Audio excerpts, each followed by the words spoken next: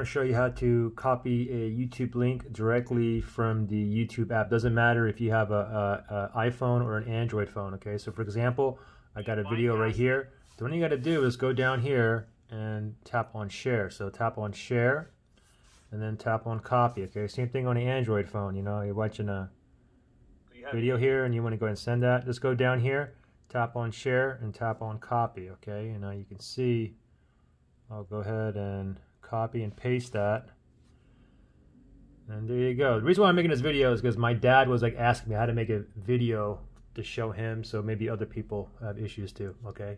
Oh, also you can't have it in it has to be in portrait mode like this. You can't have the full screen. Okay, well, good luck.